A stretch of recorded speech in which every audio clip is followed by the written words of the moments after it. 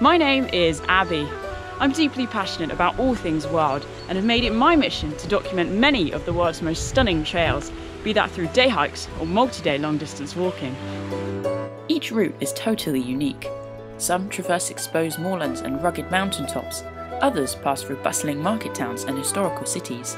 They follow world-renowned archaeological discoveries and travel through some of the most tranquil valleys and mystical forests accessible on foot. It's not surprising then that they attract walkers from all over the world, many seeking a challenge, others looking to break free from the monotony of everyday life and be inspired by nature. My reason for hiking though is one of discovery and awareness. Getting outside is now more important than ever before, with obesity rates maintaining record highs and mental health issues affecting over 1 in 4 individuals. There are incredible landscapes all around us, but so few of us dare to venture in such seemingly inhospitable lands for fear of failure or becoming lost. Well, I'm here to show you otherwise and inspire you to don your walking boots and spend more time in the wild for the benefit of mental and physical health. I've realised that sometimes you don't have to do something crazy or radical to change how you feel about your life. You just have to walk. I face my own trials with mental ill health, as no doubt you'll see throughout my travels, but alongside building a strong support network, getting outside and taking the time to reconnect with nature has helped me move further along the road of personal discovery. So, here's me inviting you to join me on my adventures as I explore this beautiful planet. There will be challenges along the way, and we're not guaranteed to succeed, but it takes a brave heart and a courageous soul to commit to the unknown. Now all you have to do is decide that you want it more than you are afraid of it. Are you ready? Let's go.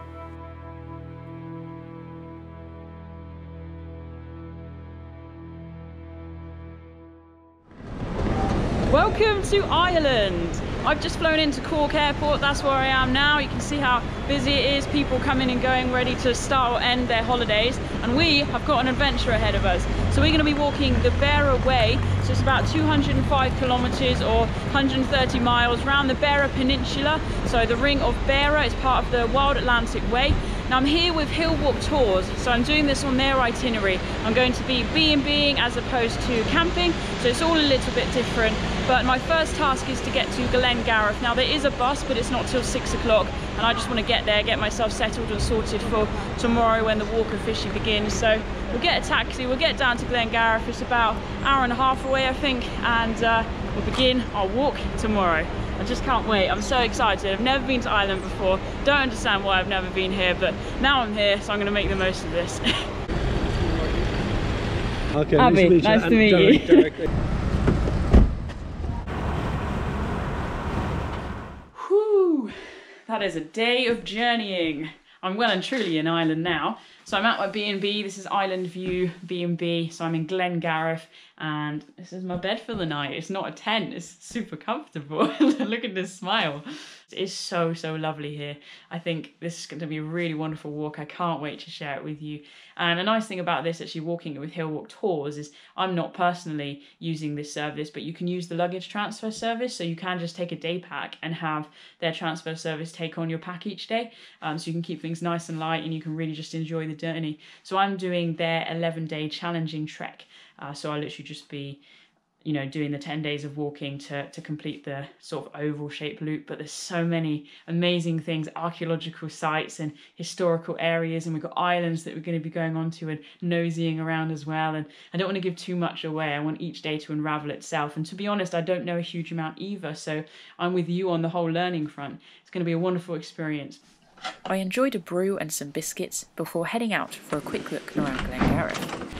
On my way into the village, I passed by the Eccles Hotel, said to be the oldest purpose-built hotel in Ireland, dating back to 1745.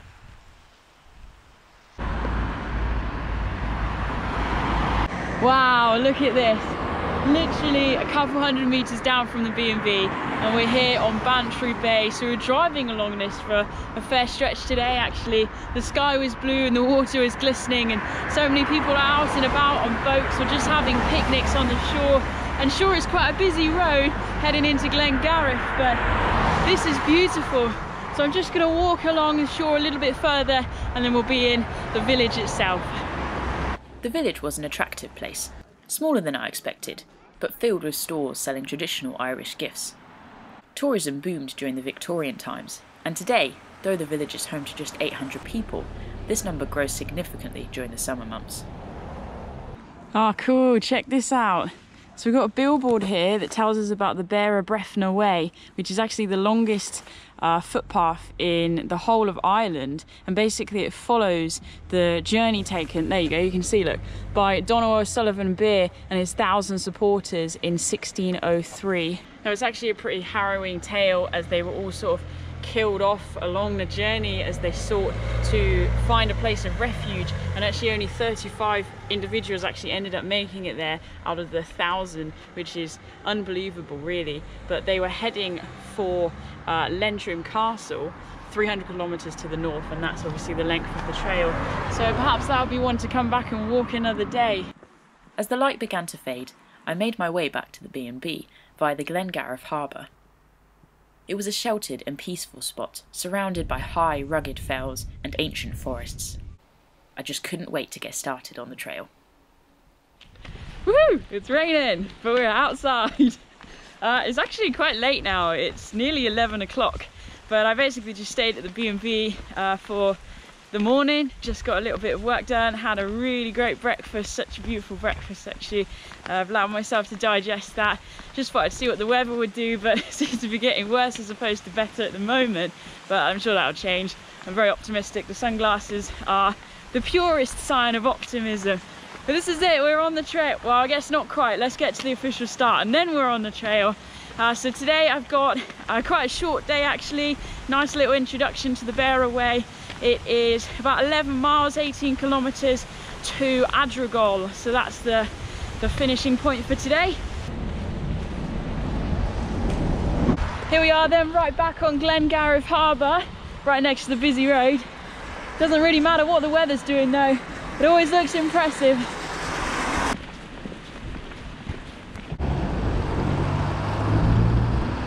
Finally, there's enough of a clearance in traffic for me to cross the road and reach this. So you see that sign? Beara Way with the yellow walking man. That's what we're going to be following for the entirety of our journey. So this is it, this is the official beginning. It's not a huge deal and it's right at the cross junction of these two busy roads here. But that's because this is a circular route and you can in theory start anywhere you want. So obviously I'm going to be going clockwise, but you could go anti-clockwise and just take on the Ring of Bere however works for you, even if it's just in parts and you work through it through a number of years, whatever works really. But also, very importantly, can you see just behind the sign? That, my friends, is some blue sky, and I'm hoping I'm going to be walking towards that. Told you the sunglasses would work, they always do the trick. Anyway, high five the sign, can only just reach. Off we go, let the trail begin. Walking out of town, I headed over the Glengarriff River, apparently a popular place to fish for salmon and sea trout, though on this occasion the water level was pretty high and had broken its banks. Apparently there had been an unprecedented and unusual level of August rainfall in the area, so I steeled myself in expectation of some soggy conditions underfoot. There's the Beara Way. I'm there. Can't go wrong really. So I've heard good things about the signposting on this trail. I've got 1 to 50 maps with me. I've also got an app that I can use if I need to. But basically I'm interested to sort of see how primarily relying on the signs will turn out. Look at this huge wall of rock here that's been smoothed and weathered over time. It's quite impressive.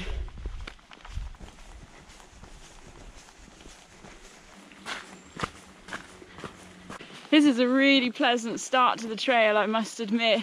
We're just walking through these Glengarriff forests here. Real sort of mix match of native species like birch and oak and beech.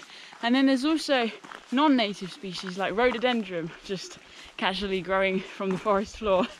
But it's lovely, and whilst there doesn't seem to be too many birds about, I'm pretty sure this is a little bit of a wildlife haven. Whilst eyeing up the glorious blue skies overhead, I spotted something moving in the trees nearby. It was a red squirrel. I just couldn't believe my luck. Beara Way, that's what we want. Yellow walking man. And we want these big old gates here. Happy days.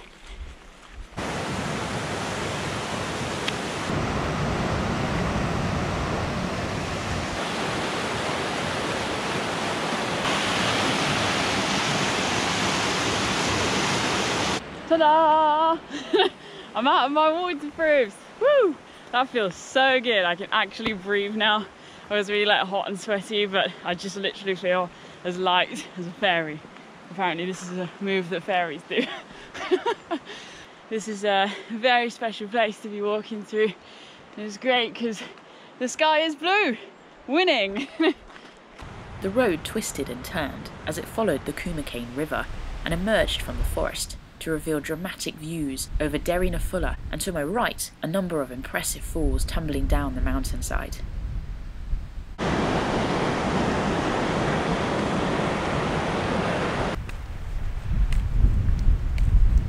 So we're very close now to the Cane Visitor Centre. Obviously it's named after the river in this beautiful, beautiful valley. I did not expect this from this walk. I'm completely blown away. Wait, what? Danger. Pond contained piranha fish. That is the best sign I've seen this year. This looks like the visitor centre. Let's go have a little look. Definitely be a good place to dry out if it's raining, which thankfully it's not. The visitor centre was a real treasure to stumble upon.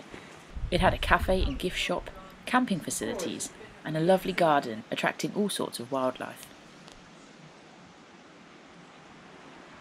So there we go, that was the visitor centre. Really lovely little place. But pretty soon then we should be turning off to begin our ascent up the side of the mountain. Here it is, look. Green style with the sign. We're going over that and then we're going up there. Never know whether forwards or backwards is the best idea on these ladder styles. Backwards it is today. Ooh, that was a long way down. Okay, we're good. Just about. Whew, here we go. Real trail. You can see that there's been quite a load of water coming down here. Blimey. Thankfully not today. Duration 4 to 5 hours walking. Highest point en route 510 meters. Oh, okay. I have clearly underestimated the length of time this will take today. And the clouds are starting to come in. No worries.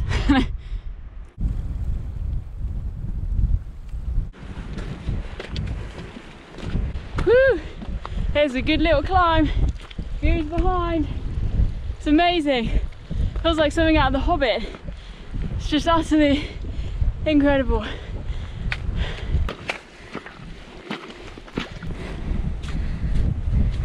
Just gotta work around this mud, boggy stuff. I could put my gaiters on, I'm just being lazy here. Don't think I need them unless I sink. I can see the path, or I'm presuming it's our path, just winding its way sort of over the ridge there. This just really is not what I expected. I'm completely blown away. I'm really struggling with my synonyms today of amazing and spectacular. Like, I'm just lost for words, to be honest. They don't quite capture the scale and the magnitude of the beauty here. Yeah, that's quite wet, isn't it? Oh gosh, which way do I go? To be fair, my route notes do say about the bog, so I'm not at all surprised. It's just, it actually is boggy, and I kind of thought it might not be. Clumpy, clumpy. Woo! We did it! Bog hopping 101.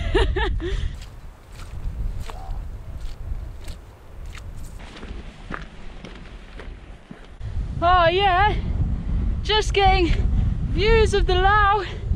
So I don't think I can pronounce it because it has 18 letters in its name. But it's kind of like Eken Ahu Likeagan or something like that. You can just see it there. That's what those waterfalls are flowing into. It's just bog, bog, bog, bog, bog. If you don't like bog, this is not the walk for you. Never mind. Yes, look. We're not even on the highest point yet.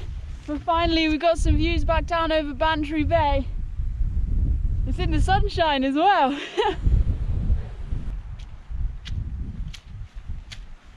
Despite the wet conditions, I knew I was making progress, slowly ticking off the miles as I climbed ever upwards and on towards the mountain pass. I stopped often to cool off, using water filtering out of the ground, each time turning to gaze at the magnificent views behind.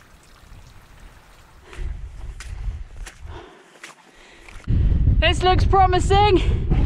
I can't see any more up. Ah, wow.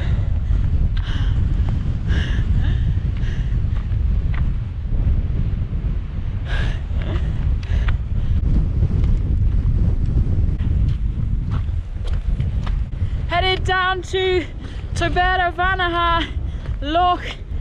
They're just snotting everywhere because of the wind. It's like ceaseless. I paused for a few moments at the loch, soaking up the tranquil atmosphere and sheltering from the wind.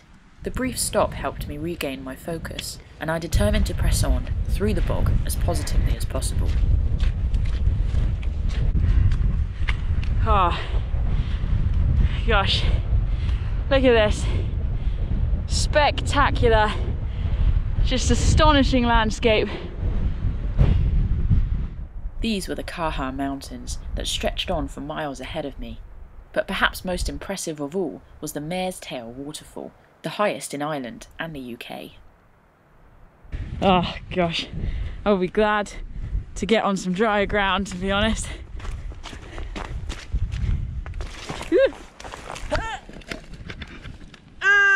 Help! Oh god. Oh, and that is why, oh my life, and I'm very careful about my footing. Flipping flip. Ah! I don't have any change of clothes either. That is demoralising actually. Never mind. I actually managed to catch that quite well. I've got my laptop in my bag. I'm carrying it so I can do some work as I go. I do not want to fall on my laptop. So slippy. Ah, it's getting worse, not better. It's ridiculous. Don't stay on that rock there. Oh god, that's deep. Oh gosh, look at that. Look, the whole thing. Hang on a minute, come back, I need you. Oh my gosh. Okay, rewind. Help. Yeah. Oh, shit. Ah! Clump of grass, clump of grass, clump of grass, stone, stone, oh, puddle, river, bog. As the path neared the road, I could feel relief flooding through my body at having made it through the bog. It had been a tough stretch of walking, both physically and mentally. Oh my gosh, yes, road, we made it. Joyland! Ah, that was bananas, absolutely crazy, but we made it, and what a story we have to tell. What a story my boots have to tell. Ah. Right, so we're on the tarmac, need to follow this for a fair stretch, and then we turn right, and that'll take us all the way to Ardgole. I followed the road for just under 2 kilometres, passing a standing stone, or monolith, along the way. These are the most common type of megalithic monument found in Ireland, and they vary in size and shape, with some dating right back to the Mesolithic period. Ahead was Hungry Hill, the highest peak in the Caha range at 685 metres above sea level. Its flanks were evidently scarred by glacial movement, likely dating back to the last ice age around 10,000 years ago. Uh-oh, blackberry time. Look at these, they're nice and big. Woo! Yeah, not bad at all. Bantry Bay blackberries, very good. More wet ground, unfortunately. The trail doesn't let up. I think this is going to be the main challenge for me if every day is this wet. It's just staying positive about the wetness.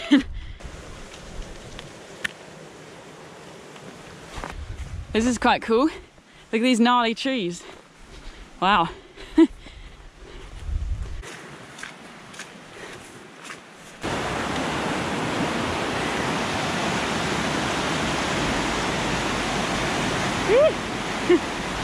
Oh my gosh. That, whoa. Do not let go of anything, because it's gonna go down.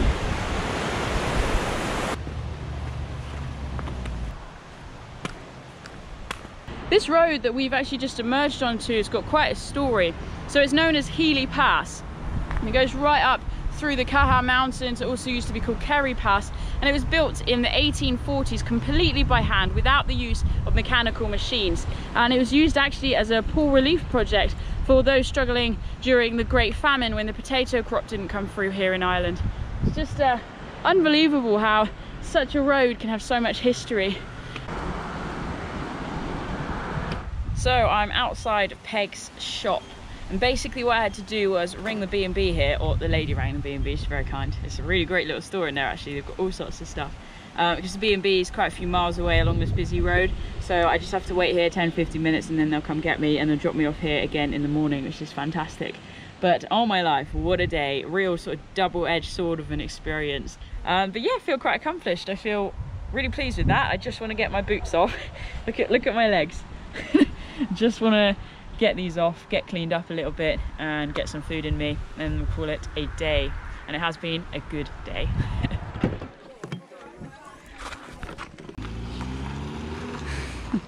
So it's 22 kilometers today. We're going to Castletownbere, which is Ireland's biggest fishing port actually. So that'll be really exciting to check that out. I'm going to be staying there for 2 nights because tomorrow I go across on the ferry thing, little boat, and explore Bere Island, which is quite big actually. It looks little on the map, but when you look at the distance to cover with the walk, it's actually quite big. Look at these lobster pots just lining the road here. Obviously someone's storing them. They've seen some fair days in the water. So we're heading off the country track and we're going this way. So we're heading up into the glacial fells that are the Caha Mountains. Basically from here to Castletownbere is 18.5 kilometers. It takes about 7 to 8 hours walking, and the highest point is 315 meters. Great views of Ardgole Harbour, Bantry Bay and Bere Island. Happy days. Initially, there was no obvious trail to follow as I climbed up into the hills, and the ground was once again pretty saturated. However, my attention was more focused on the widening views behind me and the fascinating formations on the side of the mountains. Before long, I picked up a broad track that made for easy walking as it skirted round the edge of Hungry Hill. Ahead was a breathtaking vista over Bere Island and Castletownbere, and just offshore I spotted a number of salmon farms, once a flourishing industry in the area, though it has declined over the last decade. I'm presuming this is the path. Not 100% sure. I know we need to get up there.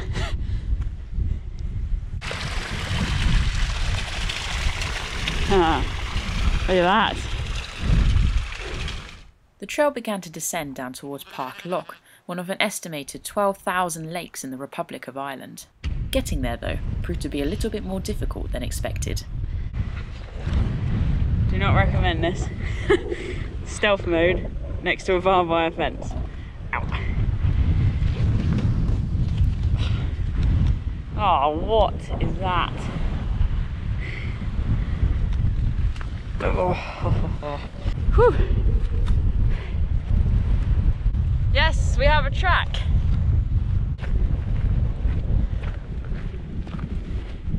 There's big old cliffs here, shadowing the path.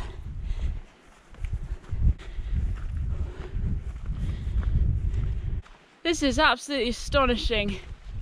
Just the vastness of the shapes on the rocks left by the glaciers. I would be kilometers underneath the ice right now.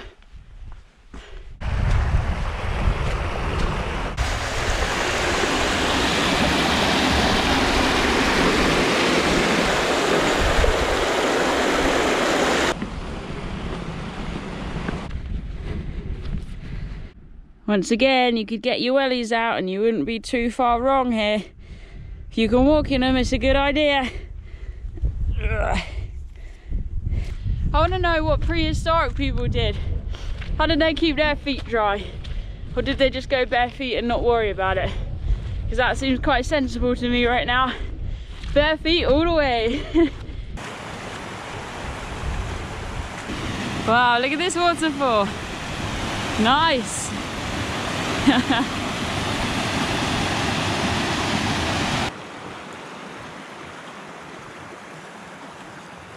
It looks kind of crazy looking back over what we've come through. It's just a massive stone and bog with some nice flowers. I followed another track through the soggy and windswept landscape towards Castletownbere, which I can now clearly see a few miles ahead on Berehaven Harbour. Aha! Now here is something I've been looking forward to all day. So basically, the archaeological time frame within Ireland spans back to around 7000 BC. There are archaeological sites all over this country, and this here is just one of them. So this is the remains of a wedge tomb. So they were built sort of during the Stone Age, and basically the dead would have been placed sort of in here. So there would have been a capstone, which is that bit there that's fallen off, and basically they're often aligned with the setting sun, which is believed, archaeologists make inference, that it's to help the dead to access the afterlife. But this is marked on the map as a megalithic tomb, and I've been really looking forward to reaching it. It's smaller than I thought, but of course there's tombs like this all over the country, and they're in varying states of disrepair. Some of them are bigger, some of them are smaller. Kind of depends on the significance of the individual and the amount of time and effort and labour put into building the tomb for them. But yeah, here we are, our first megalithic wedge grave. Very good.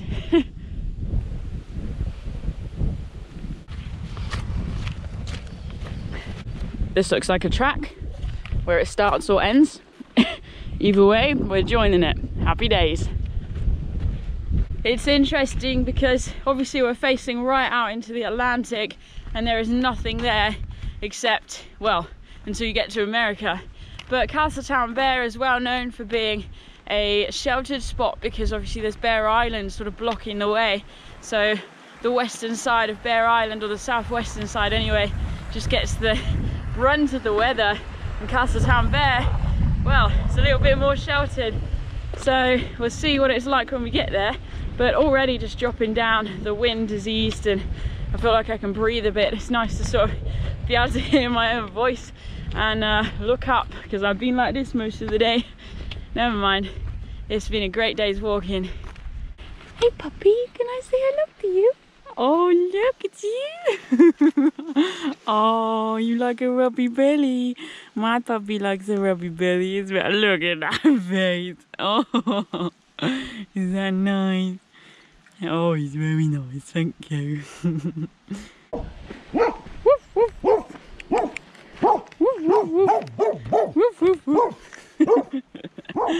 Just before reaching the town, I passed a little bridge, once part of the original road between Glengarriff and Castletownbere. Here we are on the main road, so I'm pretty sure then the Beara Way goes that way. We've just joined it and basically gone left. So next task is to find the B&B. I just want to get my boots off, get my feet airing, because they're really rubbing actually, just from being so wet. Every step it's like squidge, squidge, squidge, and it's quite amusing. I was staying at the Seabreeze B&B, where I arrived to a family welcome, a pot of tea and a homemade scone. Now you don't get that when you're camping.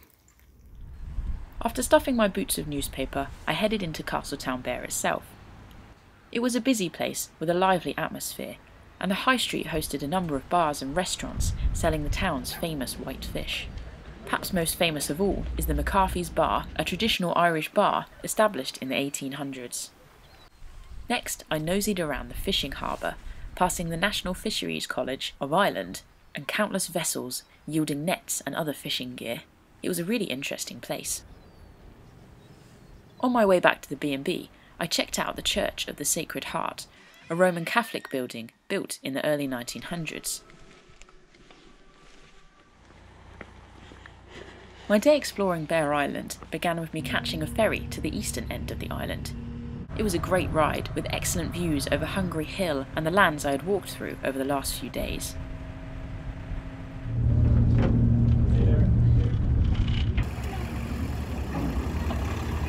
So this is Rerin, which is one of the sort of 10 settlements left here on Bere Island. There used to be over 70.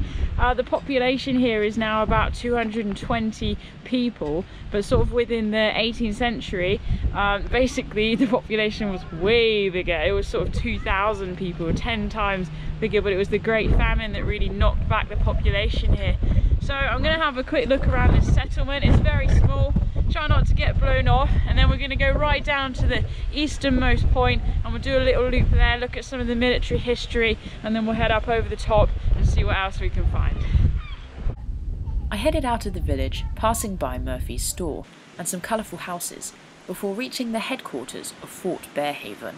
It was purpose-built in the 1900s to meet the educational needs of military personnel's families living on the island. Further on, and I entered into a maze of barracks and buildings, all cluing into the island's military background as a treaty port, held onto by the British government for security reasons until 1938, when it was finally given back to Ireland. All of the loose stripes are coming into flower. Oh, sorry, Mr. B. Really attracting the wildlife. And then the other striking purple is the heather lining the hedgerows like this. Really, really beautiful. Just really enjoying this quiet stretch of road, heading out to the easternmost point. Can really breathe, and it feels wonderful to have a nice light pack today. Just feel like I'm bouncing along. Nearing the easternmost point of the island, I found myself on the edge of Lonehort Battery, a military fortification built in 1899 by the Royal Engineers, housing two enormous 6-inch guns, a 9-inch gun, and a 15-foot dry moat, meaning it could only be accessed by a small iron bridge. Okay, if I wanted to just walk around the fort and then begin my journey along the other side of the island, then I could go up that style. But we can see here, we have a sign that says the landing port of the French longboat in 1796, so we'll explain that in a minute, and we're going this way. Hey look, a beach. Oh, look at all the shells. I love shells. Let's find some special ones. Little periwinkle things. Big periwinkle things. Limpets. I'm sure there's probably mussels in here as well somewhere. Wow, there's loads. Okay, I'm gonna give myself 5 minutes. That is it, 5 minutes, and then we're pressing on. But I think this might actually be the beach where the French longboat Le Resolute was driven ashore in 1796. And basically the French Armada were trying to attack the island, and basically it was during one of the worst storms in the whole of the 18th century, and the fleet sat out there for 2 weeks, and then they ended up turning back. So the invasion was a complete failure just because of the stormy weather. But it did encourage the islanders here and the military to really up their defences, and that's why we can see so many different forts around here, which of course have been modified throughout the periods of time following that. Now walking west, I left the beach behind, following a small trail that later saw me rejoin the road I had been following earlier. A bit further on, and I noticed a collapsed wedge tomb on the side of the road, much larger than the one I'd passed the day before. I'm really enjoying just being able to walk confidently along on this tarmac and take in the hills around and the shore as well, and the scattering of interesting buildings. We're probably not even a quarter done today, and I feel really excited by the potential for the rest of the day. Morning, cows. You alright?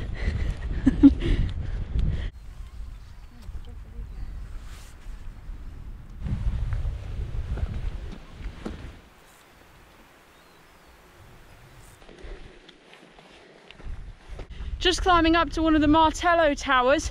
Used to be 4 here on Bere Island, now there's only 2. They were completed in 1805 as the British tried to strengthen their defences against the French.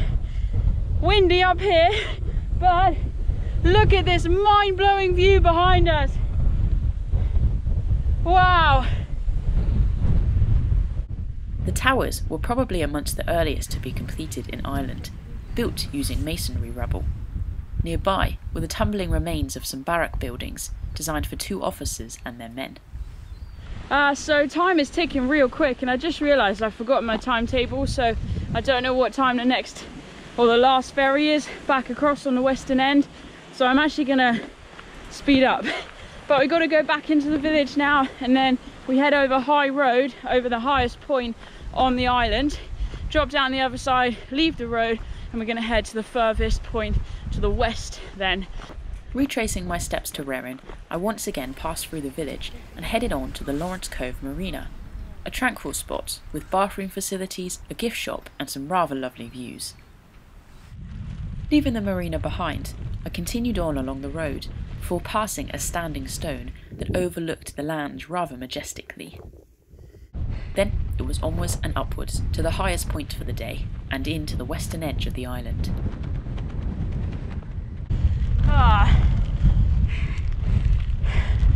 We made it! Last highest point for today! At 270 metres above sea level, the highest point housed the crumbling remains of a signal tower, once again built by the British in the early 19th century.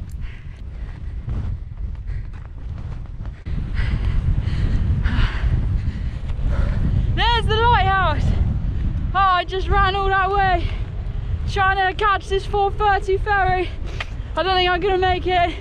But anyway, we're at the westerlymost point, and this is the lighthouse. At 20 metres tall, the lighthouse sits on the site of a former beacon built in 1850, though the current building dates to 1965. Clearly that sheep can't read. Private property, keep out. He's just hanging out right in there. At your own risk, sheep. The trail headed through knee-high grass, then joined a track that joined a road leading to the West End Pier, where I made a new friend. Hey, you. Hey. This is the best way to end a walk. I popped into the Lookout Cafe for a brew whilst I waited for the 6 o'clock ferry to arrive. It was simply wonderful to sit and watch the boats and waves bob up and down and enjoy the simplicity of life. Right, let's go get a ferry back to Castletownbere. The ride back to Castletownbere proved to be a great time for reflection. It had been a wonderful day exploring such a historic and picturesque place, and I knew I would sleep well, dreaming of my adventures on Bere Island.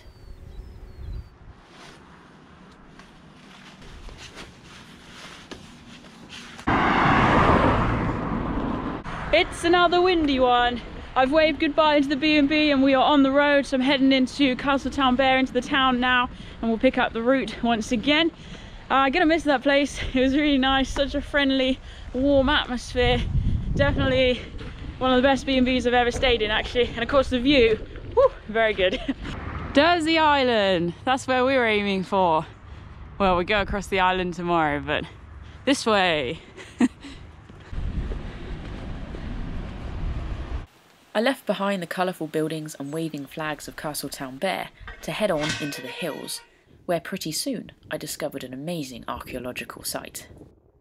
So here we are then, in the middle of a stone circle. This is one of many hundreds of stone circles found throughout Ireland. It dates back to around 3000 BC. It's 8 meters in diameter, and it once had 15 stones, now it has just the 12. For us, we can just come and wander around here and it doesn't necessarily mean a lot, but for the people of the past, this was a very significant place of ritual practice. Something to do with the sky. Archaeologists can only infer, but the entrance, as with many stone circles, aligns with solar and lunar events. And whilst this was definitely not a day-to-day place of activity, it was obviously very, very important to the people that built it. The amount of time and effort and labour that would have been required to get these stones here in this particular spot spot must have been absolutely immense. And whilst in some stone circles archaeologists have found human remains, bodies, the odd sacrifice or things like that, votives and possessions left in the graves, nothing here. And as I say, these were definitely not burial sites. They were definitely something to do with the astronomical forecasting, the weather, the sky, maybe the whole circle of life thing. We can only infer. There's no written records, but they certainly make an interesting place to come and wander around in the 21st century.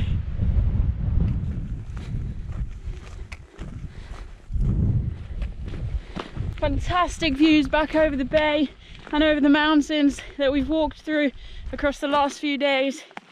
Really just catching the light perfectly this morning.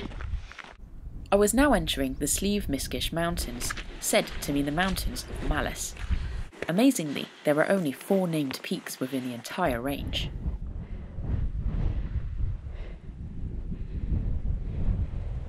This is where walking is so great, because there is the option to follow the road for the first part of today if the weather was down and it was horrible, but of course you wouldn't get access to the views like this.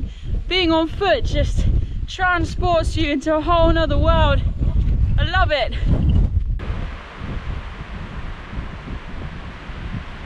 So this forest that we're walking through is being clear felled, and that means, well, all the trees are gone, they've been taken down.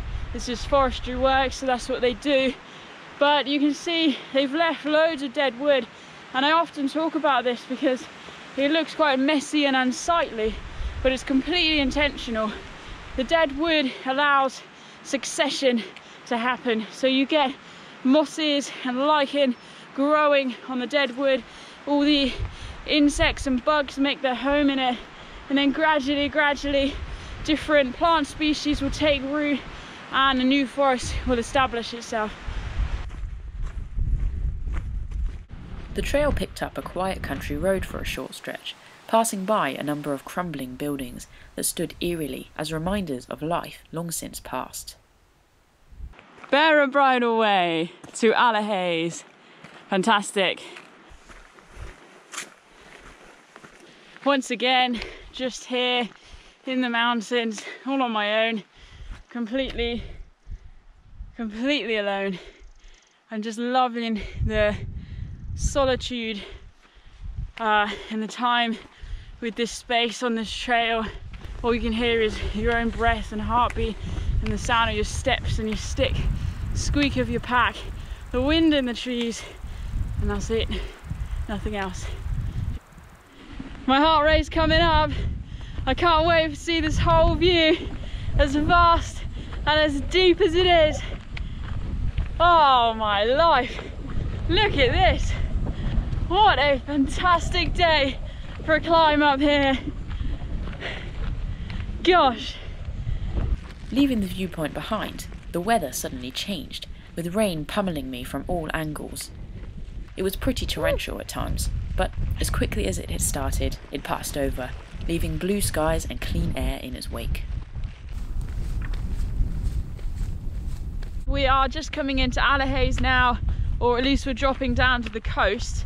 So we don't actually go into the village today, we sort of skirt around. But what is interesting is all around me I can see the remains and evidence of the copper mining that went on here.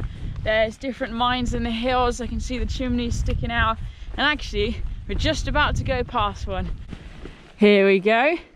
That gives a lot away. Copper mining began in the area during the Bronze Age, but reached its peak from 1812 to 1912, when 290,000 tonnes of ore were recorded at having been mined.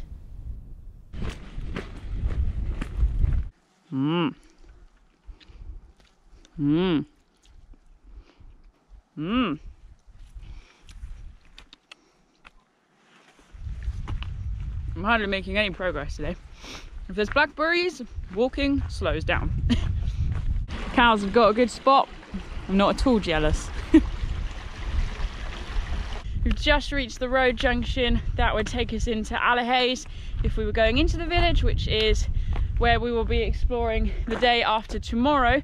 But today what we're doing is obviously heading down to Dursey Sound. You can see the sign here which says Beara Way, Dursey. So we're going down to the beach now. So the beach was actually formed with over 100,000 tons of shale and rock that came out of the mines here. So it's completely man-made, and I'm quite excited to check this out actually, because it's a very significant feature in the landscape. The coastline was a stimulating place to walk and brilliantly vibrant in the blazing sunshine. The air was filled with the calls of seabirds and the crashing of waves, and I passed by gnarled and jagged rocks eroded and worn by years of exposure. I made sure to savour every step. Whoa! I've only just noticed how the fells over there, you can really see the sort of layers of strata, the bands that form the mountains themselves. Gosh, that's quite something. After a short stretch of road walking, the trail then headed up, very much up.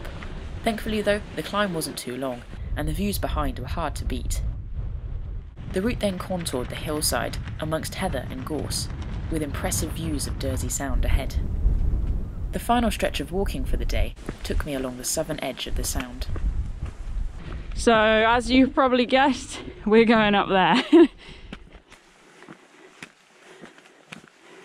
Making good progress up this climb, feeling strong. Views behind, fantastic. Oh, that looks a bit steep. We're going up the stile, which is more of a ladder, and then just up. Okay then, up. The only way is up. It was a steady ascent up to 175 metres above sea level, but once again, it was so worth the effort. I just couldn't get enough of the landscape I was walking through, with its uneven terrain, crisscrossed by dry stone walls and decorated with brightly coloured villages. It lifted my spirits no end, and I powered up the climb. At the top of the hill, I gained my first views over Dursey Island, separated from the mainland by a narrow strip of water. This was Dursey Sound.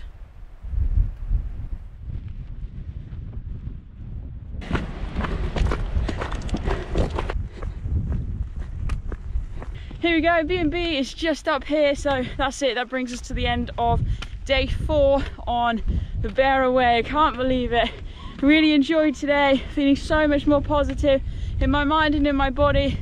Now we're just gonna head into some shelter, have a drink, get some food, and call it a day. For tomorrow's day 5, and I actually didn't realise I'm walking this in 9 days, not 10. So yeah, tomorrow will take us officially halfway through the days.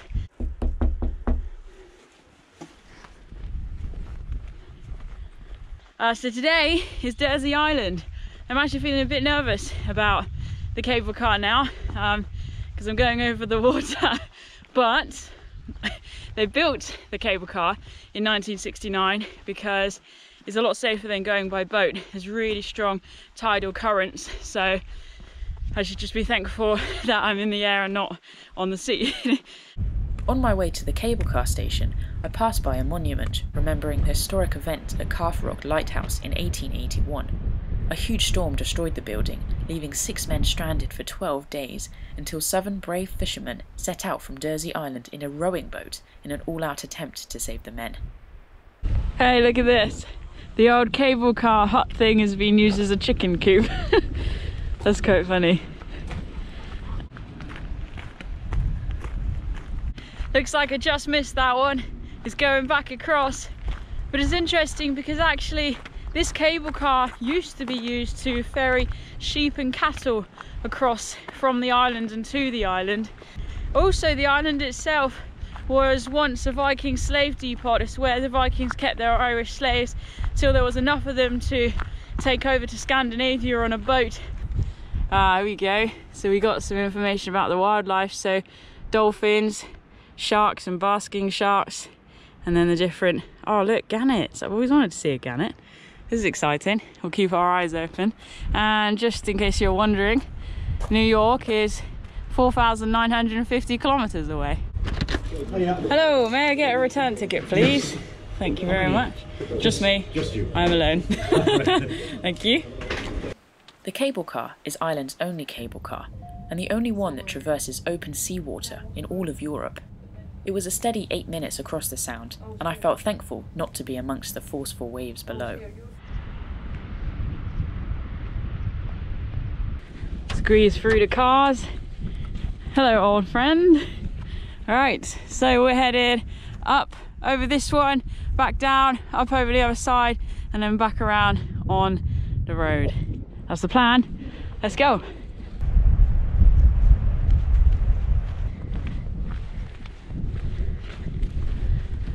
I can't imagine living somewhere so remote and windswept and rugged. There isn't a single tree on this island, and every piece of flora is like not quite even ankle height. But I mean, this place must just get smashed by the weather day after day throughout the year. It must take a real resilience to live here, and of course there's no amenities either. But I can imagine the community spirit is very strong. People help each other out, and to be fair, sometimes that's all you need, surrounded by unconditional love.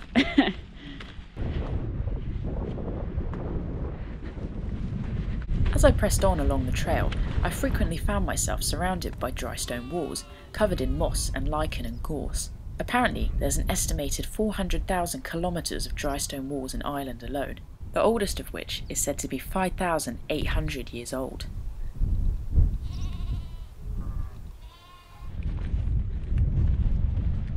And so begins the climb up to the highest point on the island, 305 metres above sea level.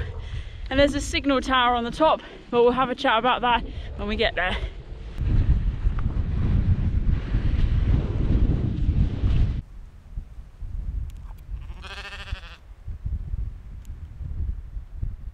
Whew, let's get out of the wind a little bit and shelter in here. So the whole signal tower was built around 200 years ago, once again part of the British defence system against the French invasion, and this is all that is left today. Just some crumbling walls that probably I shouldn't be stood in, and some metal box thing. Don't know what that used to contain, but this is such an exposed location, so obviously they want to be up high, they want to be able to see out far, but it does mean you are so susceptible to getting bashed by the weather as it comes in wave after wave after wave of weather front, hence how in just 200 years this has crumbled so much. Okie dokie, so we're dropping down to this track which is going to go past the last building on the island. I just can't get over what life must be like living here. I'm just a bit speechless, to be honest. Anyway, and then we're going to head right on to Dursey Head, so the furthest point possible on land until we reach the sea, and then it's a long old swim to America. As I drew closer to Dursey Head, I rather unexpectedly found myself feeling uneasy and vulnerable at being so exposed to the weather and the waves, and insecure as I stood in the middle of a timeless land. At the same time though, it was a humbling experience to realise my insignificance as I looked out towards the sea. I didn't dwell there for too long though, soon turning heel and joining the track that ran along the eastern edge of the island. It was lined with abandoned and decaying buildings that added to the starkness of the place. I know that the best place for me to have seen whales or dolphins was right at Dursey Head, and I didn't go there, but I'm still keeping my eye open, just looking into the sea, see if I can see any movement that doesn't tie in with the waves. Trouble is I keep tripping up because I'm looking down there and not where I'm putting my feet, but thankfully this is a big path, and well, hopefully I'd stop if I started falling down there. Hopefully.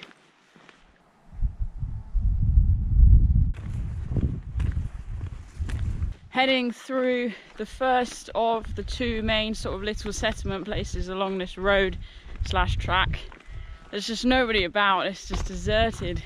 It's got a strange feel to it, and the only cars there are just rusting and decaying. I didn't realise it at the time, but there are now only 4 permanent residents on the island, and most of the buildings still standing are holiday houses available to rent. Look how the gorse is just bursting into flame as the sun comes out.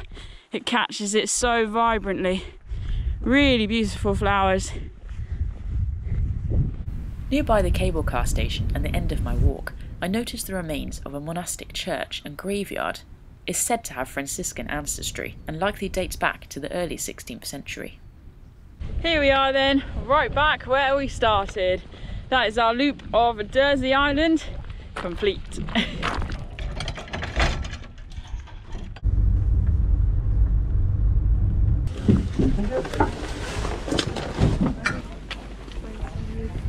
Right, we are back on the other side. Cable car is just going back. So let's finish this loop then. So heading off along the shoreline, and guess what? Over a stile. The path followed a narrow trail up to 151 metres above sea level, which, unsurprisingly, offered immense views all around. Made it.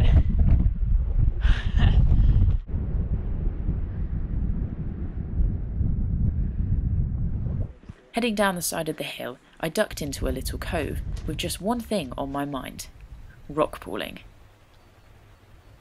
I'm on a beach. I'm looking for rock pools, and then I'm going to be looking for crabs. That one looks a little bit small, and this is the only other one. It's big enough. For half an hour I completely lost myself in the underwater world, filled with crabs, shrimps and tiny fish. I marvelled at the colours of the sand and the shells, until I spotted a hermit crab. Look at this. So, you see he's just inside of his shell right now, but if we give him a couple of minutes, he'll come out. Just you watch.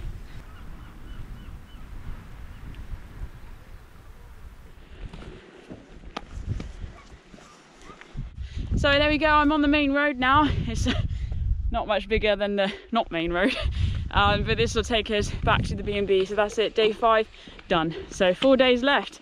Can't believe it really, it's gone so quickly. There we go. Okay. Bye.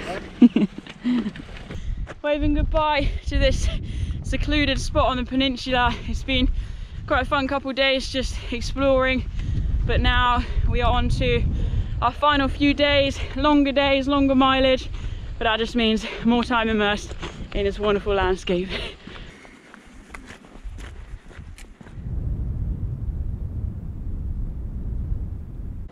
Here we go, back at style, back on the track. Whew. Let's go. Come on son, you can do it. I believe in you. Burn. Burn through the clouds, son. Spend a lot of the time on the trail talking to myself quite comfortably. But the funny thing is when like I go past somebody and they're like, who are you talking to? I'm like, me. just me. Me, myself and I. You know, we have a good time hanging out. It's good space. So I recognise this. This is Ballydonegan Beach. We passed by a couple of days ago. Man-made beach here. Doesn't seem to be a single human in sight, but the seagulls seem to be having a good time. Entering into Aluminium, I went to check out the Copper Mine Museum, which covers all aspects of the history of copper mining in the area, from prehistoric times to the Industrial Revolution. The displays and collections had me transfixed, but it was deeply saddening to read the extensive list of those who had lost their lives in the mines. It was an unbelievably risky and dangerous job. So that is the Copper Museum. So we're going to head through town now and then out the other side into the hills. Cloud is really coming down the mountain over there. Just keeping an eye on it. The village itself was a colourful place, though the dark skies and lack of activity saw me pass through rather quickly, and I soon found myself climbing into the hills surrounding the settlement. So maybe this was one of the miners' commuting paths, travelling up into the hills to get to the engines that would take them down underground for hours and hours of hard and dangerous work. Who knows, but it can't have been a fun feeling climbing up, knowing where you're going. Here's the quarry itself, look, the remains of the hills scarred by the work of man. It's just a jumble now, isn't it? Look at that. This must have been such a dismal place to work, honestly. So exposed and industrial. And imagine this, You wake up and this is your commute to work, down there. That is not an appealing prospect. Understatement of the year.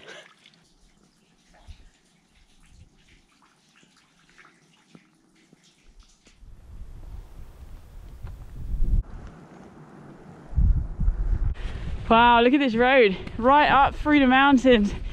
Ominous looking stone, so jagged and jarred, doesn't look inviting, but we're going there anyway.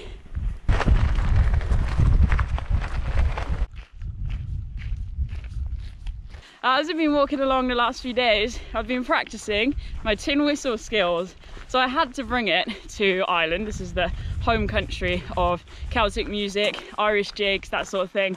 I'm really not very good, but I used to play when I was younger quite obsessively, and I've just been trying to see if I can remember some of the jigs that I knew, and I can literally remember like parts of ones. So I thought if we find a nice clear spot in the next few days, I'll sit down and bring you up to speed with my skills. It'd be quite fun playing a tin whistle whilst I'm in Ireland. So you got that to look forward to. You better stick around because I've been practicing hard. I was in good spirits, feeling high on life despite the grey weather. But just minutes later, everything changed. Instant change of situation. Come across this collie. I don't know where its people are. It's just tucked away here in the bushes, tied up. There is nobody at all in this area.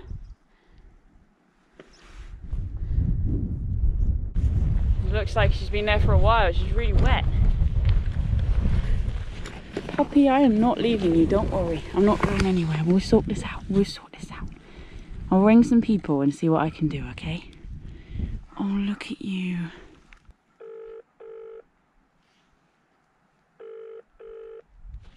Right, I've made a few calls and I'm just waiting to hear back from Hill Walk Tours. They're going to see if they can ring an animal shelter and just see if we can get some help, because I'm not leaving this dog. She, absolutely soaked, really, really cold. We're going to make a plan. As the rain grew heavier, the dog began shivering violently, so we cuddled up until we had a forward plan. They have advised that sometimes it can be very normal for farmers, our locals, to leave their dog for a while and we'll come back for it, but I don't know. It would be better if we can find out for sure. Are there any houses in the vicinity at all? Sometimes locals would know who dog it is and you could call in and ask. Okay, let's go find this farm. I'll be back, puppy. Either way, we'll make a plan. So you see there's a house just down there, the farms. Got to find one of these tracks to get through. I followed a track heading down to a farm some way away and was walking as quickly as I could, when behind I noticed a tractor driving up the trail I had just left behind. Yes, I can see the tractor's gone into the quarry. That's it, the dog's got people. I think it's best I get out of here. I'm creating a bit of a scene being off a public right of way.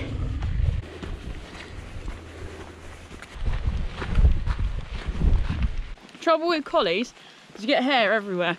I've just been pulling hair out of my mouth all the way down the hill. And no, I did not lick the dog. Got a split here, so I could go that way, but I want to stay on the old copper road, which I'm on. So we're going to go this way, just basically hugging the base of the mountain, and the trail itself kind of contours it as well, goes over the top a little bit. So this really is not a bad place to be, a nice firm surface in the pouring rain. Here's the trail, back on the Beara Way. Woo! Oh wow, literally 50 metres on, and there's this massive standing stone here overlooking the shore, just casually in their front garden.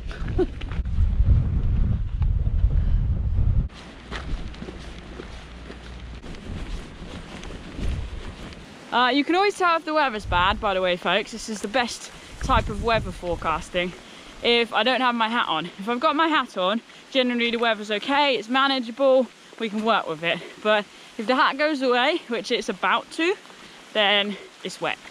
Right, hat away. Up we go, over the river. I'm going to take a guess and call this the River Eyeries. That may or may not be true. The weather gradually got worse as the winds intensified and the rain grew heavier. I walked along Eyeries Strand, which felt exposed and desolate in the wet conditions, though it was amazing to see the force of the waves against the rocks and the shoreline. I just made sure I didn't get too close.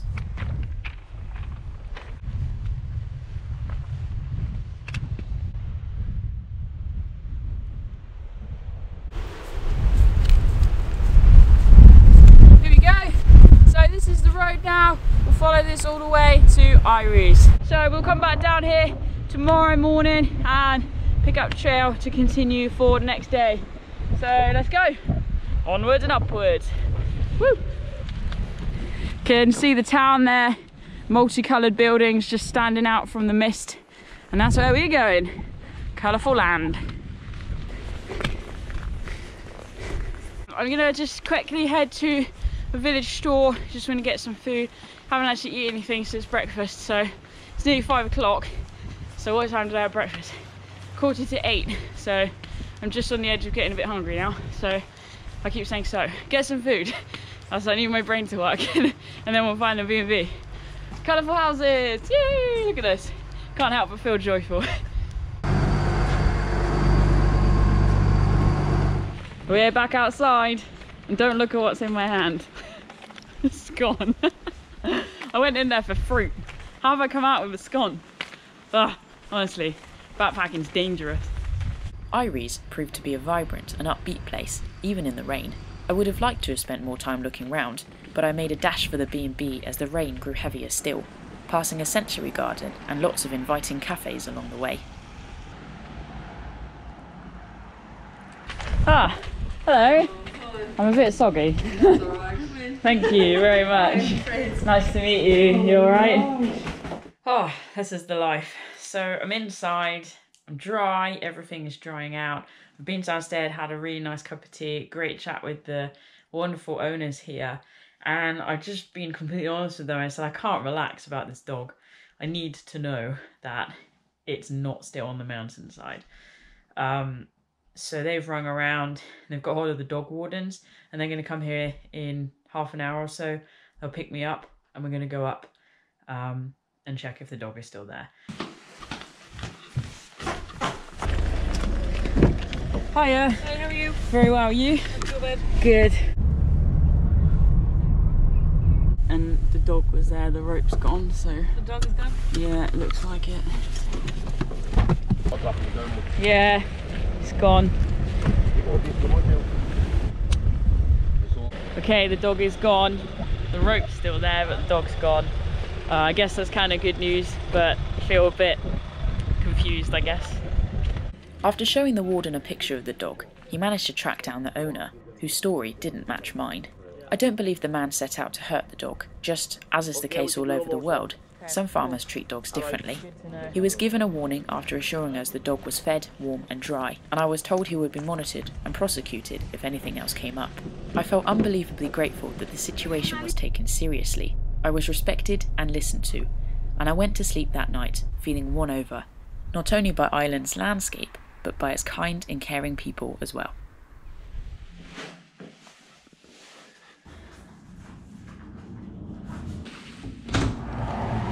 Morning, morning. Really lovely stay at that B&B. So it just felt so homely, very safe, kind, loving atmosphere. I wish I was staying there for a couple more days, but never mind, we're on the road. That's what we do best, is just keep moving. So heading into Eyeries again. Colours are a little bit more vibrant today on the houses because it's not pouring down, but it's still not a perfect day. But we'll take this, it's dry at least. So today we've got a longer day. We're heading right through to Lauragh, so a bit of coastal path walking, a bit of road walking. I think a few miles through the hills. I'm not sure, we'll just have to wait and see really. One foot in front of the other. Let's take it on. I think it's about 27 kilometres or something, so not too bad at all. Look, strawberry plants. A little bit out of season. And then just down here, a little stream.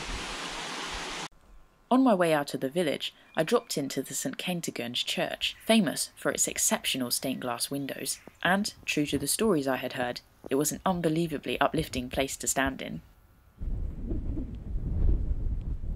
Now you see me. Now you don't.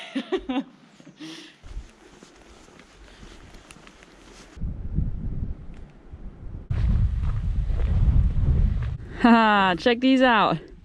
The shells that are all stuck into the wall. It's very clever. All the way along, look. That is a lot of shells. This sacred spot of the Emerald Isle welcomes all who enter here. May the sun shine on your path. May you live your life without fear. May you care for all God's jewels on land and in the sea. Sit here a while and reflect on this world of eternity. God bless all who enter here, for peace you will truly find. That may that peace go with you forevermore, and wherever your paths may wind. Joining the coastal path once again, I noticed the desolate-looking ruins of the old Coast Guard station. It was built by the British government, but later attacked and burned in 1920 by a local IRA guerrilla force who had heard that a stash of rifles were kept there. If it wasn't for these signs, I would have no idea where I'm going right now. Oh, perhaps I should have just stuck to the road. It's pretty wet. Never mind. No going back now.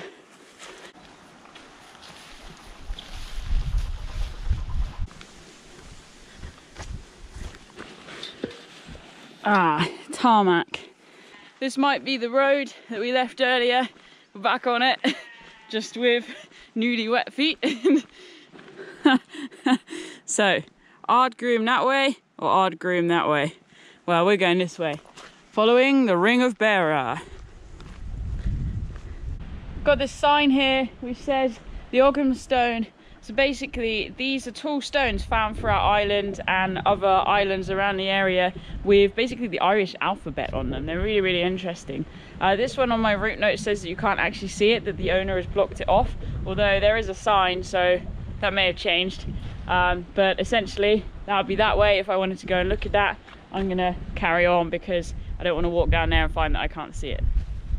The path followed a road alongside Lauragh Bay, and for a short walk I enjoyed the coastal views before turning north and inland.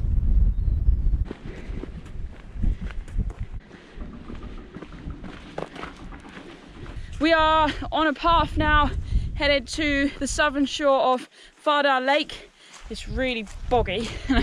Everywhere just looks so drab in this overcast light, but I know that if the sun does come out, it'll come to life quite quickly.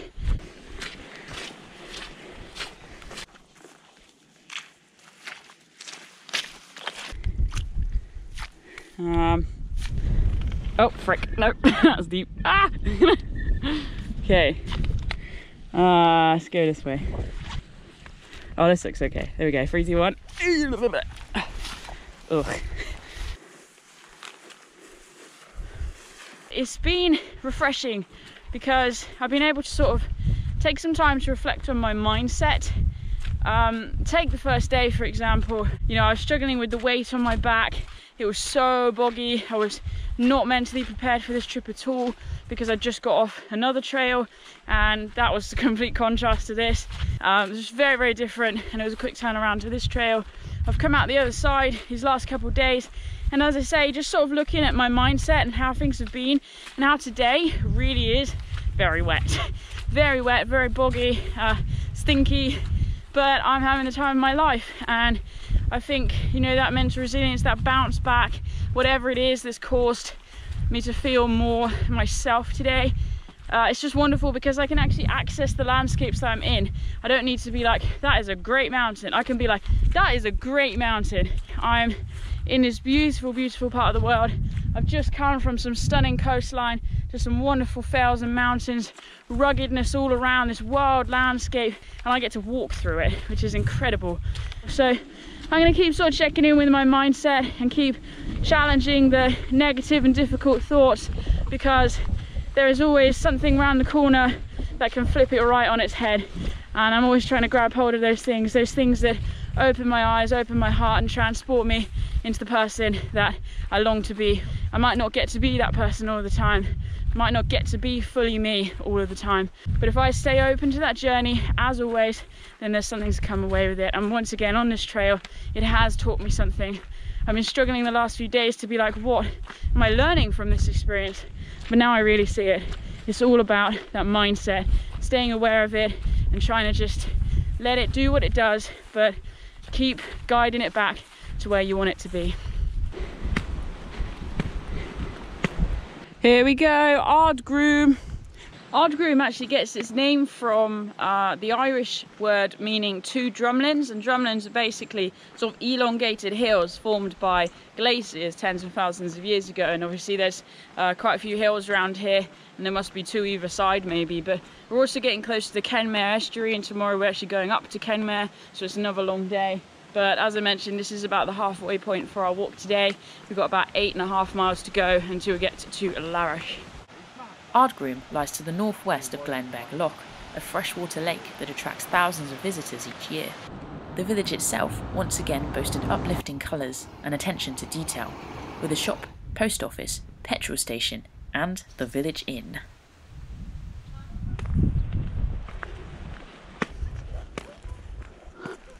It's amazing. I keep getting little glimpses of Kenmare Bay, which is a bay on the northern part of the Bere peninsula, obviously because we're working our way round.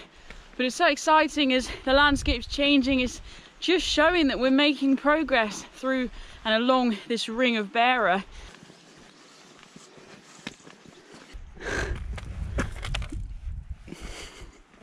I don't know if you can see this sign, but it says Ardgole Stone Circle. I didn't know there was a stone circle around here, but it's up that way anyway, not sure how far. Joining the road again. So we're leaving our little one. This is the main road, it's not hugely busy though. Following the road proved to be an absorbing walk, and I lost myself in finding as many wildflowers as possible in the verges. There was loosestrife, heather, thrift and vetch, gorse, rhododendron and more. Oh yeah, I forgot this happens today. We're leaving County Cork and entering County Kerry. There's the sign, let's cross the county line. And now I'm in County Kerry. New territory, let's do this thing.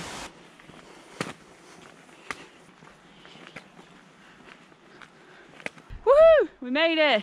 1.6 kilometers along the road and we're out of style. This is the junction, so we're heading up into the mountains. It's probably going to be boggy, it's probably going to be rocky, it's probably going to be windy, but we can deal with all these things. Goodbye to the cars, I'll be glad to get rid of them. All right, let's go.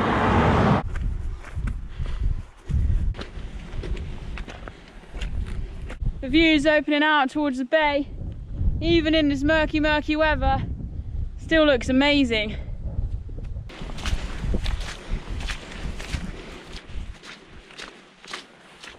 Ah, there we go. Look at that.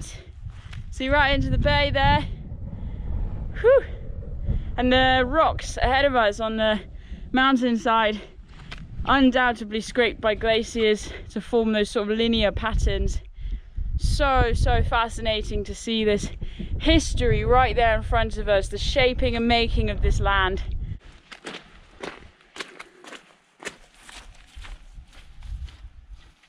Nice, look at that. Beautiful.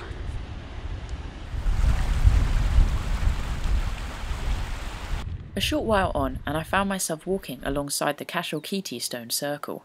It's made up of a row of stones and an altar stone at each end, which faces the sunrise and sunset at the equinox. Then, just a mile or so later, I discovered the most beautiful waterfall, tumbling unexpectedly down a rock face. The sight took me completely by surprise, and I was mesmerised by the frothing water, a magical feel to the place.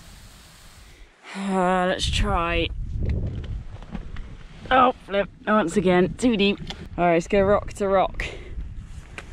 Sounds like some kind of band. I'm gonna go see the Rock to Rocks this weekend. Okay, ready? 1, 2, 3. Oh. Oh no! Oh no! No! How am I supposed to get that? Oh. It sank and I just ran. Okay, I'm coming for you, stick. Don't worry about it. It's gonna be okay. Ooh. Oh, hang on. Excalibur. Oh, I can't. It's stuck. Oh. Ah, no. Oh. Okay. Oh. Oh. Oh. That's a bit of an ordeal. Right, climb the ladder, go. Escape this boggy, dismal place. Through the tunnel into another world. I can't believe this. Look, we're just in this like mangrove of rhododendron. It's kind of really weird. Coming from the mall to this jungle.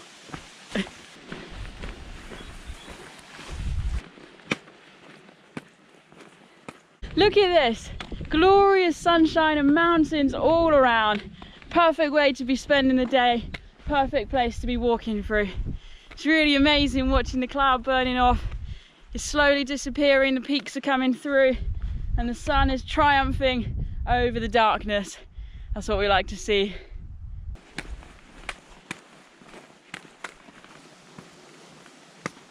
Heading over the Cronshook Bridge.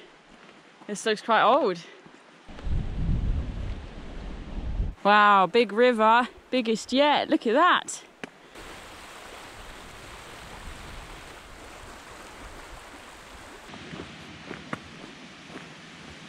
Come across this forge here, blacksmith's forge.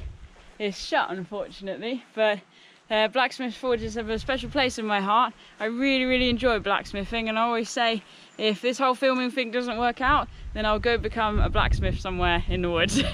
But I did a course a couple of years ago for my birthday, making different blades, and a blacksmith's knife is quite sort of thin and it's got like a swirl on the end, and basically in the forge the swirl came off, so I made a necklace out of it. People always think it's like a shepherd's thing or some kind of symbol, but it's literally just my knife went wrong, it fell apart, so I made a necklace out of it. But there we go, we found a forge. Let's go find a B&B.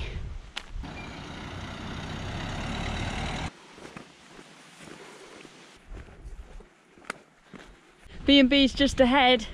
My goodness me, this is such a lovely place. It's just absolutely silent, aside for the wind. You can really breathe here, it feels very peaceful. Toodle! Oh, I'm setting them off now. You're alright. Don't worry. Hiya, you alright?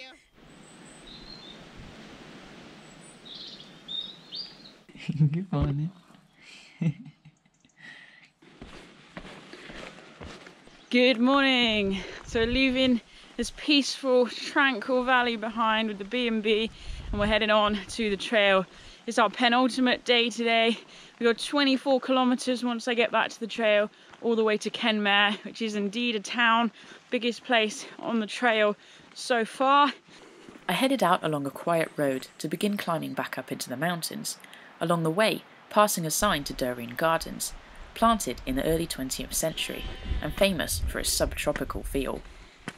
The cloud actually appears to be coming in as opposed to dissipating. I keep looking behind. The views are fantastic, but yeah, the cloud's definitely a lot lower than it was when I left, so we'll keep an eye on that.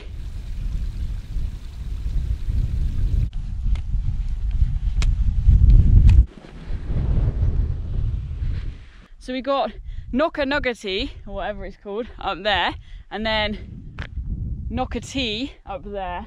So they're the two peaks that we've kind of come in between, sort of 300-400 meters in height each of them. But it's such a rugged and barren landscape. And it's interesting because when I first emerged into this kind of scenery on the Beara Way, I was like, it's quite bleak. But the more time you spend in it, the more you realise actually it's really quite characterful. The rocks, you know, each of them weathered and sort of scarred in their own way from the hundreds and thousands of years that they've been immersed in this landscape. They're all gnarled up and covered in lichen as well, so some of them are quite colourful. And then you have all the different grasses and the occasional wildflowers, here we go, that grow on the verges and in amongst the bog and the wetness underfoot.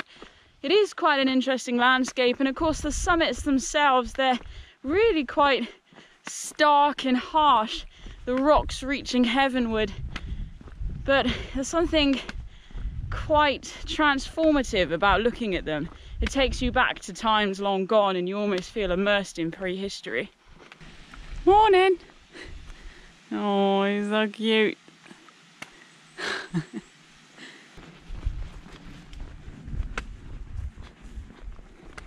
Here's a road, main road, Castletownbere, Kenmare link. So I'm going to cross straight over and that's it. We're off the road now onto the trail.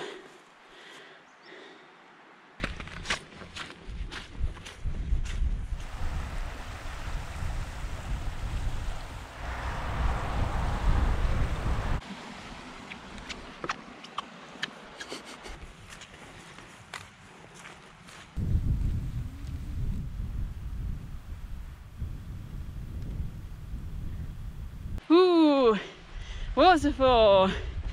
Do love a good bit of cascading water. Look at that.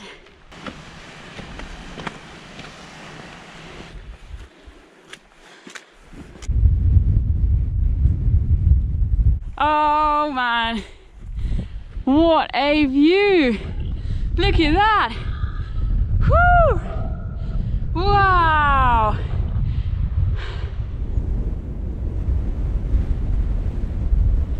Bog, bog, scudgy bog. Can't avoid it. Going through the middle.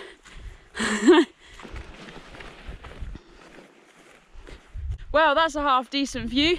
We've come over the top of the mountain pass, just about to begin our descent down into the Glengarriff Valley. You can see the two lakes either side, the river in between, and we get to walk down there. It's pretty exciting.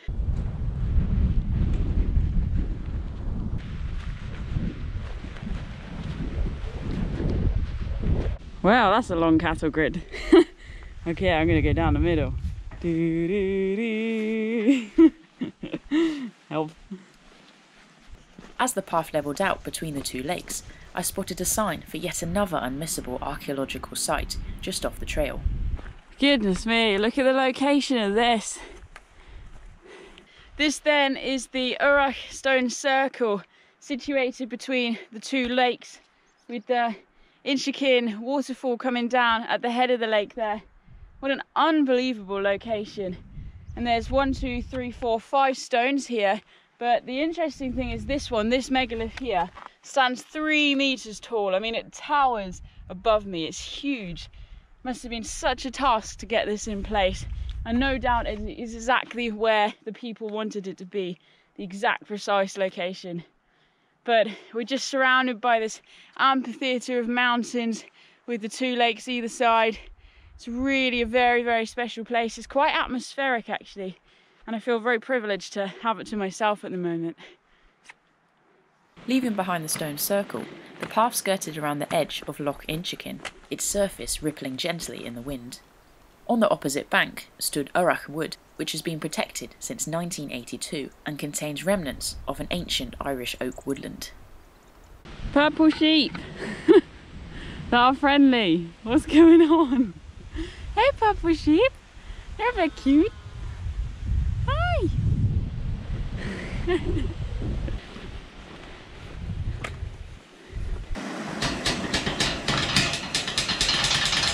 Ugh.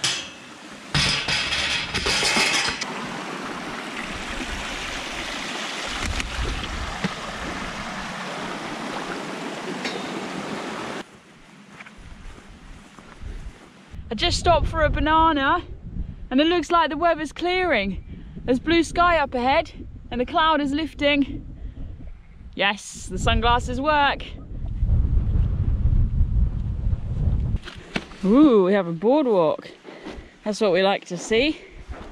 Clearly the people in County Kerry can't stand for bog as much as the people in County Cork, because we have another boardwalk. Again, they're not very long, but it's something. And it's a start to making this route way more accessible to people, I believe. The bog is something people don't like, unfortunately. It's not for everybody. But having boardwalks or slabs, yes, it makes the landscape feel a lot less remote, but it does make it more accessible to people and brings tourism into the area. People doing the Beara Way, enjoying the scenery, hopefully extending the tourist season as well, because the winter light in Ireland, I've heard, is something to experience. So I will definitely be back in winter. Maybe not this winter, but definitely soon. Anyway, boardwalk. Woo! This must signal that we're getting close to the pass itself. Oh man, look at that. Wow, I have no words. The views north were possibly some of the best yet, overlooking Killerhow Mountain and Kenmare Bay. I soaked it all up for a while before beginning the descent down the saturated hillside. This is very precarious. Going downhill on mud like this is tricky. I've slipped a lot of times, but I'm doing good. Just got a long way to go yet. On rock, you sort of put your weight on and test it and then transfer your weight, and you do the same with snow. With mud, it's like you look at it and you slip over, or at least that seems to be what I'm doing. Never mind. This is definitely where a boardwalk would be wonderful right now. Just saying, authorities. Oh god, help my stick, no! Hang on. It's okay, we're good. What's the safest way? Probably over there. Oh. Whoa, I just nearly stepped on this dude. What caterpillar is that? I've obviously absolutely terrified it. I have no idea what species of caterpillar this is or what it's going to turn into, but it's really striking. It's little pink tufts and orange spots, and of course it's green, which blends in perfectly to this environment. Let's put him back.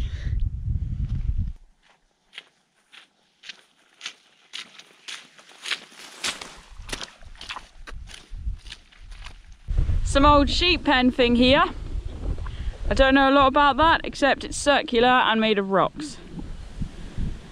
Eventually, I left the mud behind, reaching firmer ground, an achievement worthy of celebrating. Or so I felt, at least. Yes, there it is.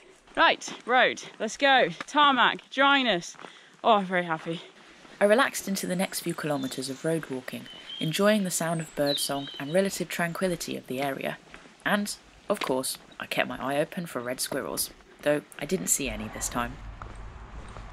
We have a main road. So this is it. This would take us all the way to the B&B. I know that because I was just checking the notes. I realised a little too late that the way actually follows a path running parallel to the main road, which seemed a lot more sensible than my situation. My guide notes say that there's a shortcut on this road, and I can't believe it. I've actually found it. So I'm staying at Water's Edge B&B, so I need to go up through here. So we get to leave the main road behind, which is fantastic because that was a bit hairy, and follow this soggy path up to the B&B. Oh, actually they've gravelled it. That's very sensible. Come say hi. Hey! Wherever you are, I love you. Hello. This is where we are tonight. Look at it. It's a beautiful place. Fantastic views over the shore. But I'm going to go get a cup of tea. You know me, that's my priority.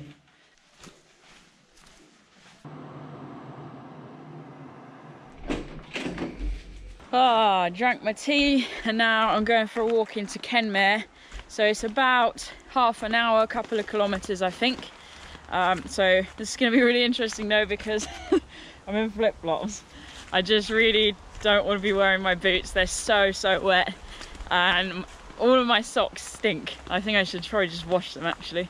But never mind. Anyway, so we're going to Kenmare. We've got to go over the concrete bridge that goes over the River Kenmare.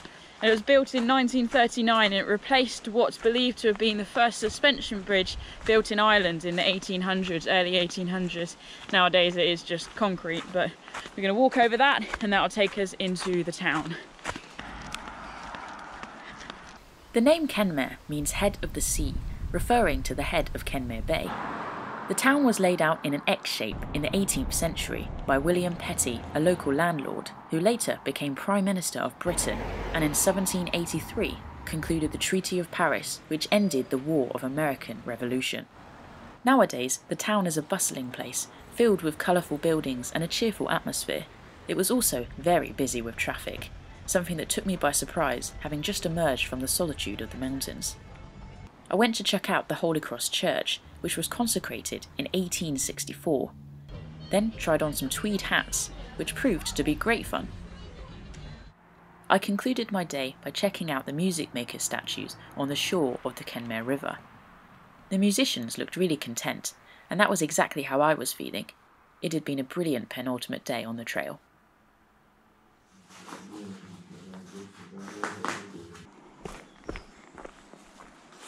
"27 kilometres today, should be very scenic. Once again, overcast but perfectly cool for me. Let's join the road, let's get some miles in." There's the bridge, looking good this morning. The woodlands alongside the road were alive with bird songs that saw my spirits soar. I made fast progress, soon crossing over the River Sheen, which is notable for its salmon population, attracting fishermen from all around Ireland each year.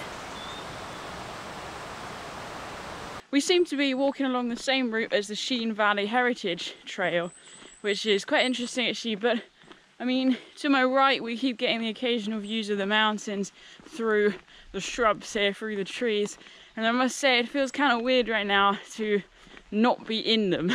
I know that later today we'll be much more immersed in the mountains, we'll be entering back into the Caha Range, but right now it just feels a bit strange. I'm like, would I rather have wet feet right now and be in the mountains, or would I rather have fast walking on the road where I can just think and take it all in? I'm not sure. Can't believe I'm going to say this, but I think wet feet might be winning. Never mind. The long stretch of road walking could have been boring, but once again I immersed myself in the beauty of the wildlife all around, from the sound of rivers tumbling alongside to the colours of the wildflowers in the hedges. It was always rewarding to take the time to notice the beauty in the ordinary. How big is this fern? Looks like it should be in a rainforest. Mind you, given how much I'm sweating right now, it's so humid. I'm not too surprised that that's there. Sheen Valley Heritage Trail, still heading on. Beara Way. When I get back home, I'm probably going to be like walking around just day to day and be like, where's the yellow signs? Where do I go? What do I do? Where's my purpose? Right. The route passed by the Benane Heritage Park, a protected area containing more than 250 archaeological sites. So there's a nice little loop that anyone can come and do, get views all around, the stone circles, all sorts of different things to see. So I expect that would be quite a nice sort of afternoon place to have a look around. Cool, check this place out. Some stepping stones. I don't need to go across them, but I want to.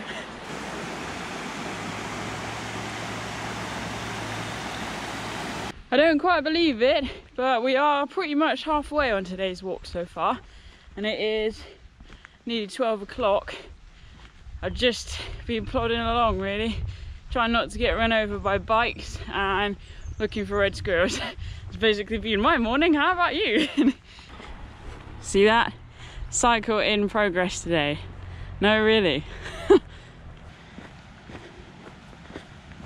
Wow, that's cool. Look, you can see where the water's worn away the rock. Gosh, it's been so much higher than it is now. Leaving the Sheen Valley Heritage Trail now. This is it. So we'll pick up the path in a moment. I believe I can just about see the track that we're going to be taking up the mountain pass. So basically what we're doing is we're working our way between Esk Mountain, which is over there, and then Beara Way Mountain, which is slightly higher to the left there. So we're going through the pass between them, and the actual track that we'll be following is, believe it or not, the old road, the link road between Kenmare and Glengarriff. It's unbelievable that people used to like come up here, horse and cart. Can you imagine what that traverse would be like if the weather was in? Pretty miserable, that's for sure.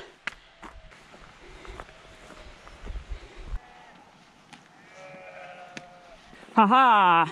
There's one stile I don't have to climb. That's good news.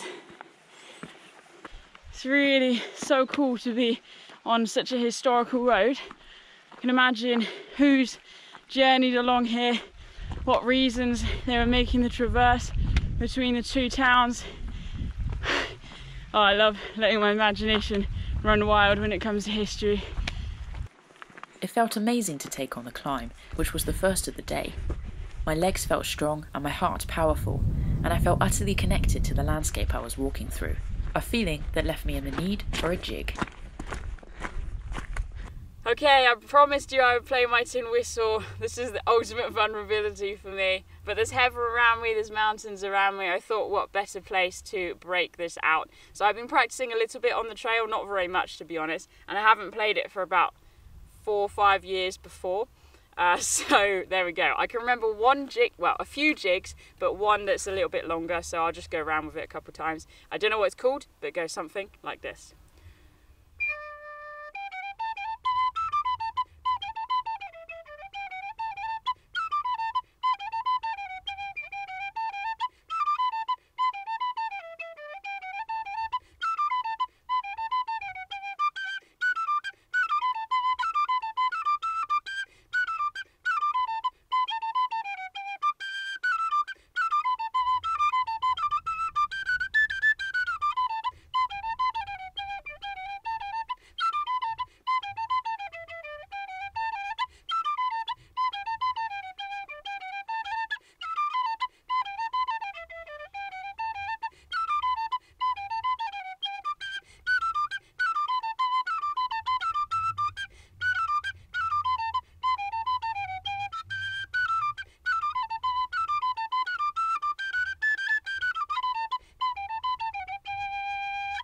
Ta-da! So I played the tin whistle in Ireland. That is one of my life goals ticked off. There we go. Right, back to hiking. The trail pressed on along muddy tracks and winding trails, passing a random erratic boulder, and then on into the Glengarriff Nature Reserve, a clear sign that my journey along the Beara Way was soon to come to a close.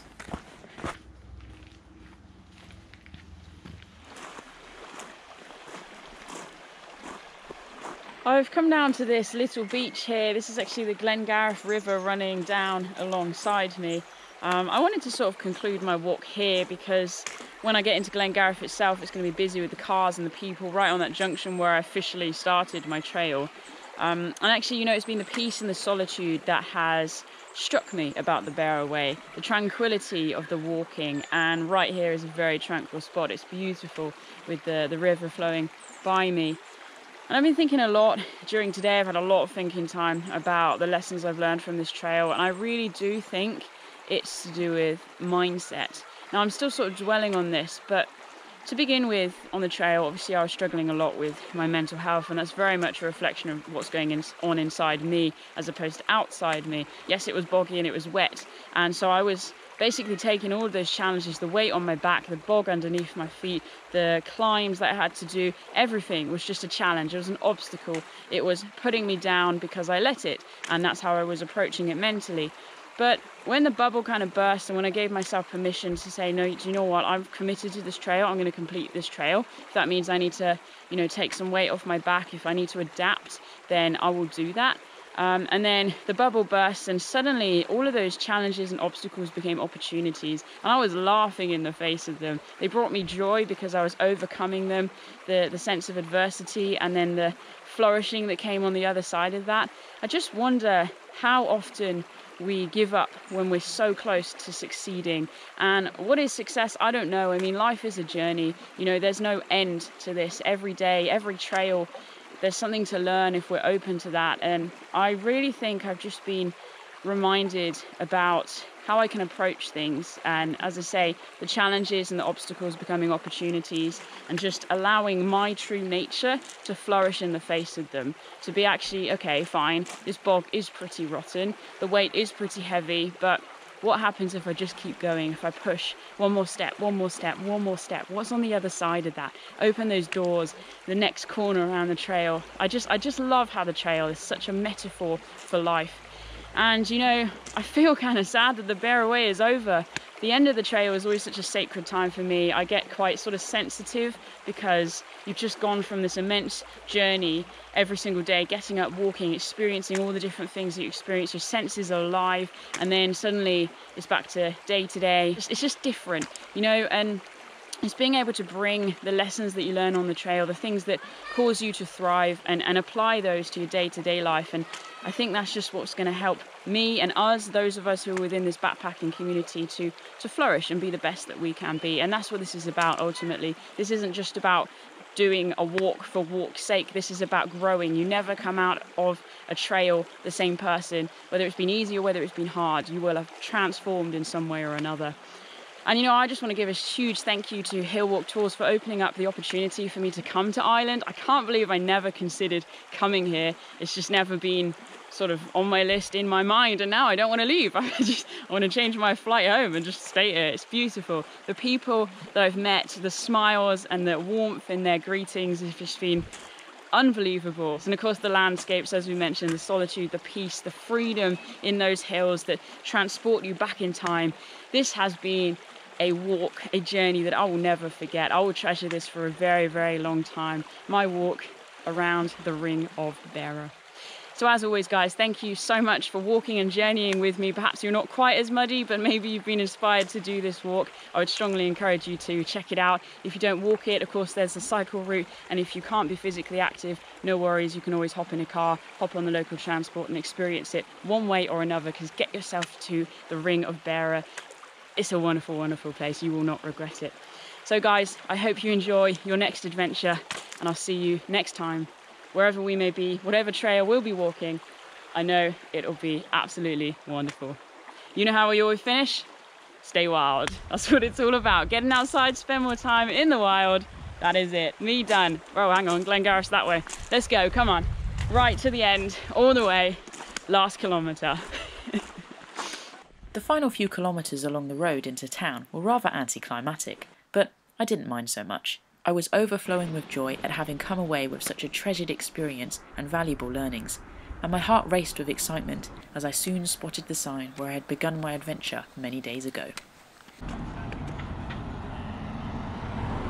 Well, here we are. There's the sign. This is officially where I began my Beara Way journey, and this is where I'm ending it. That's it. The Ring of Bere is complete on this busy junction in Glengarriff. Can't quite believe it, but I've already been thinking, what about the Ring of Kerry? Will you be joining me? Hope to see you there. I made my way through the village back to the B&B, wearing my mud stains with pride. The next day, I treated myself to a trip to Garnish Island, renowned for its gardens and architecture. On the boat trip out, we spotted a number of seals, which was a real treat. And then, on the island itself, I was transported into another world and completely taken aback by the beauty. What a way to end an adventure.